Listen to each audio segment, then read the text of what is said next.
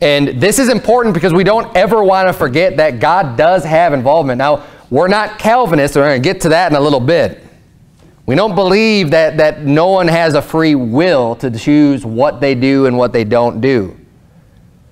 But that being said, God does lead, He guides, He directs, He has a plan, and He has a way of making things happen the way that He wants them to happen. And oftentimes it's through lifting up or bringing down certain people. And God knows the beginning from the end.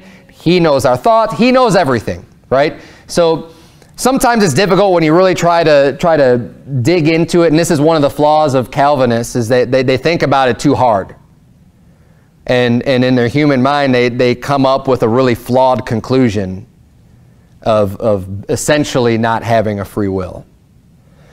But it's hard to understand a God that exists outside of time. It's hard to comprehend that because we're stuck in time. There is no time for God. I mean, yesterday is just as real as tomorrow for God as far as the whole thing's concerned, the whole time frame.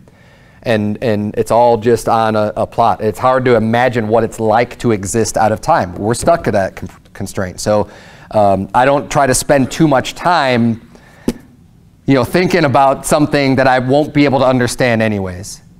It is what it is.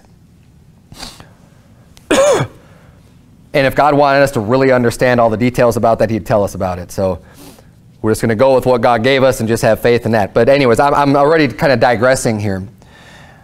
My point is I'm trying to demonstrate, and what God's doing here is He's demonstrating all of His involvement. He says, I took your father Abraham from the other side of the flood.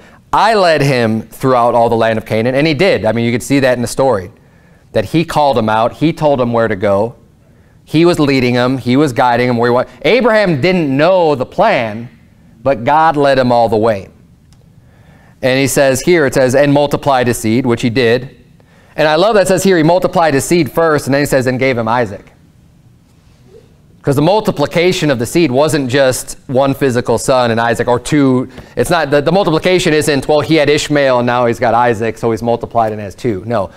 The multiplication of his seed are all of the descendants. I believe it's not just of, even through Isaac and through Israel. It's all the spiritual seed that were a result of Abraham. He's known as the father of faith. And because of his faith and his belief and his moving forward when God asks him to, and God calls him out, and him obeying God's command, as a result, many people have their lives changed from Abraham, one person obeying and heeding God's command. And what an impact, that multiplication of that seed that just continues on for generations.